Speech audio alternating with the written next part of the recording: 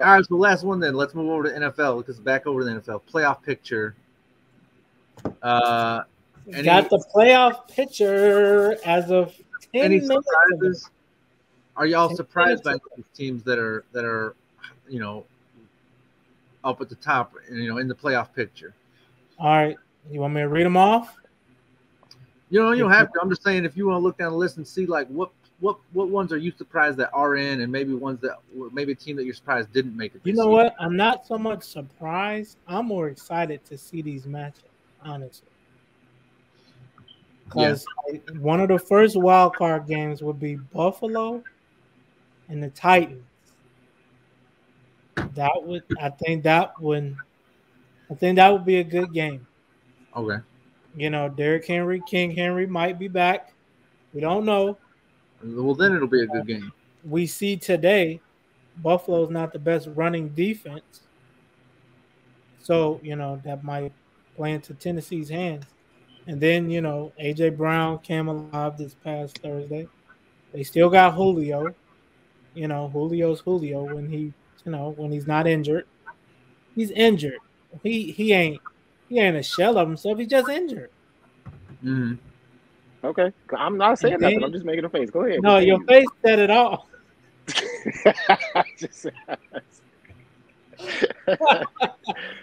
All right. I'm letting you have your moment, bro. Then the second game, really the 4 and 5 game. That's the game I would want to see. The Colts versus the Bengals. I think it would be interesting to see how the Colts defense approach Jamar Chase, Tyler Boyd, T. Higgins, Joe Mixon coming out the backfield. And then you still got a mobile quarterback in Joe Burrow. You see Kyler got loose on him last night. He didn't score, but he got loose. And then the 3 and 6 game will be New England versus the Chargers. So really, Buffalo and Tennessee, those would be rematches from earlier this year, where King Henry had probably the game of his life. And then, Justin Herbert would get his second shot at New England after looking pretty bad when they played them earlier this season. So, out of those 3 games, which ones would you guys like to see? To be honest, I don't have a lot of excitement about the AFC because I think those individual games will be exciting, but they're all going to fall to Kansas City. So at the end of the day, it's like, do I really care that much? Those teams aren't put together, man. The Ravens are beat up. The Bills don't run the ball. Well, as of right now, the Ravens not even in the picture.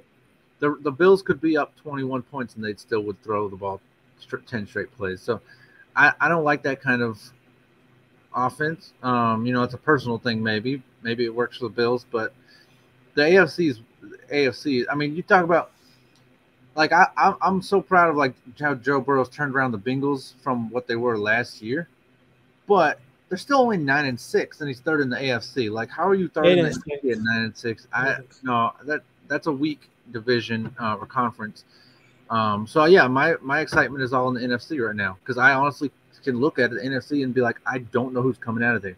You think about it, the Chiefs lead at 10-4. The NFC alone has 4 teams at 10-4. So there's a lot of excitement. Those are the teams that's gonna win. Yeah, but I'm saying there's 4 teams that I don't know who's gonna come out of those 4. You know what I mean? Right. Like the Bucks, the Rams, the Packers, and the Cowboys, and I'm sitting there, because the Cardinals, man, I'm just sorry, they're just not the same. So I'm looking at 4 teams, and those are going to be some real exciting matchups. Go ahead, Walt. My bad. Go ahead.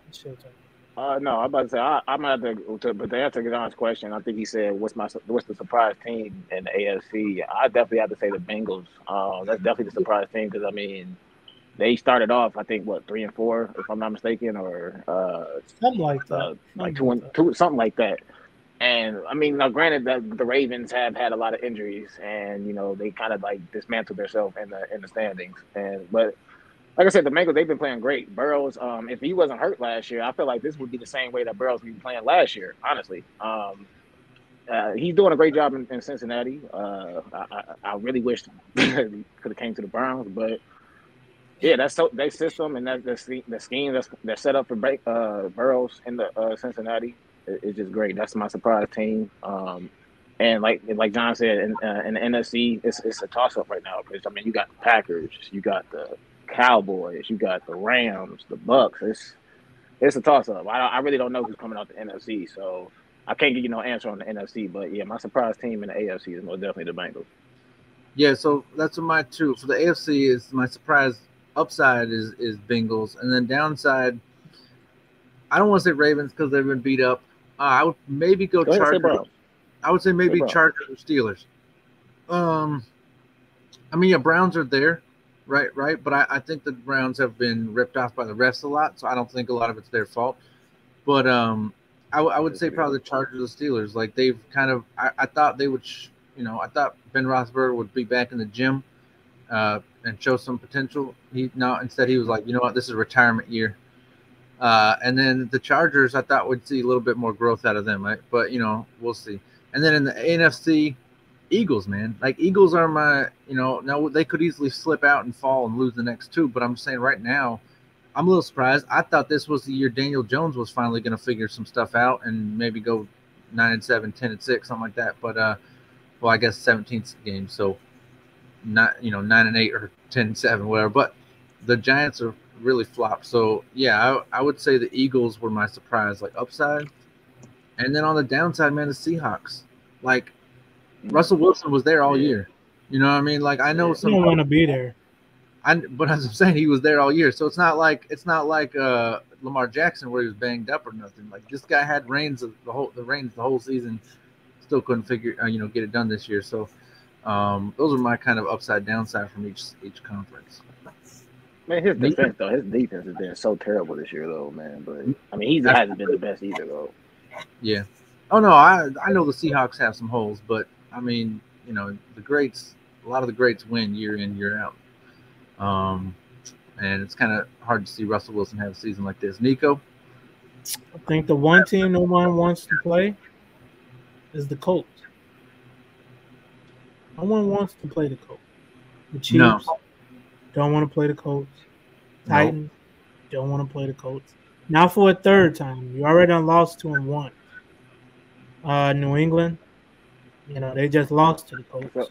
So question for y'all. Y'all think that Colts is going to take this momentum into the playoffs and maybe make a run? I because I think they got that Tennessee effect from a couple years ago. Even with Carson Wentz in the backfield? I think they got the Tennessee effect from a couple years ago. I mean, you think about it, you're playing in some outdoor stadiums, man. You got Kansas City, you got New England. Like those are all good running places, and that's what the Colts do well. I mean, Derrick Henry was able to capitalize on that a couple years ago. Remember, he took out the Ravens and the Patriots before falling. Look what you just said, though. The Colts play inside, right? Yeah, but running carries over into the playoffs. Those cold It's games. A whole different ball game when it's cold, though. I'm just saying, though, like whole different ball game. You gotta go to New England. All right, we're gonna see. We'll see. I just feel like that's. I mean, that's a lot. That's a ballsy call for y'all. Is New England's gonna run the ball too? And what's gonna happen? The team with the best running game typically wins those kind of games. When it gets real cold and the wind is insane, the team who runs the best wins the game. Now once you get back in them indoor, maybe if Indy's indoor, again, running is always good.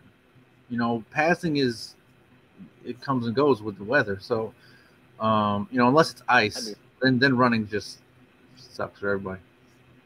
I just feel like with the Colts not really having that type of experience since the Peyton Manning days, I really don't think they're going to make a deep run in there. I mean, I just feel like they're just hot right now in the regular season. I mean, that's just my personal opinion. So, I mean, I don't see them going anywhere in the playoffs, honestly, especially with Carson Wentz in the backfield. Because he's bound to make mistakes. I think the most dangerous team in the NFC, I think, is the Packers, but it won't be for the obvious reason of Aaron Rodgers. I think A.J. Dillon is going to have a big postseason. The big number 28, 200 and what is he, like 6'1", 250 pounds, playing running back. 250, 255. You ain't trying to tackle that, especially there. But it's already cold. Then you telling me I got to tackle a 250-pound running back?